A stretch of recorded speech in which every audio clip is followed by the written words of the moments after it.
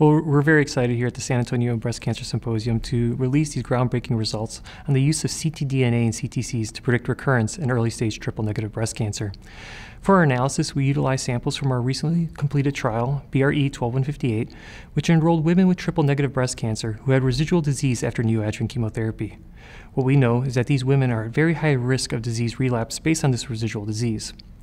This trial actually genomically sequenced the residual disease tumor and then randomized patients to either a genomically directed therapeutic or treatment of physician choice. For the pre-planned correlative results that we presented today, we actually drew blood for both ctDNA and CTCs after surgery and then followed these patients for outcomes.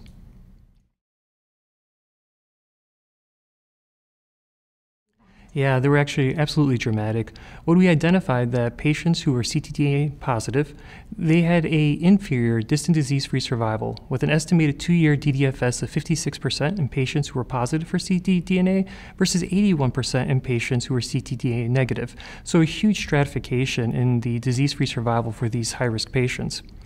What was also neat is that we also combined the use of CTCs, or circulating tumor cells. These are live tumor cells that float in the circulation, and using very sensitive techniques, we can identify these cells.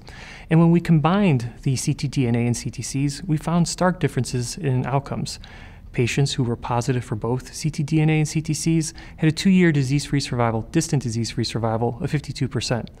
Those who were negative, however, had a 2-year DDFS of 89%, so a group of patients do exceptionally well. And that's what was really interesting from this study, is that we first found a group of patients who actually had very poor outcomes, but also a group of patients that did quite well. And these patients who did quite well actually had clinical parameters of high-risk disease. Many of them had large tumors or lymph node involvement, yet still did well when were negative for both biomarkers. Well, I think the main conclusion here is that this is an absolutely necessary stratification factor for future post-neoadjuvant studies. And we at IU are very excited about the launch of our new study, the PERSEVERE study, which will actually incorporate this powerful information provided by molecular MRD. In our new trial, we will enroll women, again, who have residual disease after neoadjuvant chemotherapy, but this time stratify them by the presence of ctDNA. For those women who are ctDNA positive and harbor an actionable genomic marker, they will be assigned to one of a set of therapies based on the genomic alteration observed. And then for those patients who are negative for ctDNA, we're going to assign them to treatment of standard of care and watch and wait.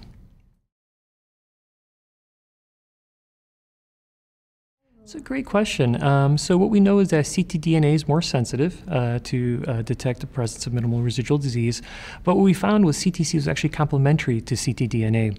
So when we looked at our patients who recurred, our sensitivity to detect recurrence went from 79% with ctDNA alone to 90% when we combined with CTCs. So we believe this is really powerful when used in combination.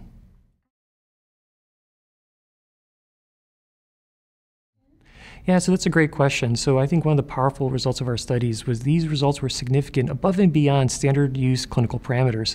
So we considered RCB, we considered tumor size of surgery, lymph node involvement, and a variety of other factors. And the presence of these circulating biomarkers portended inferior outcomes even above and beyond standard clinical parameters.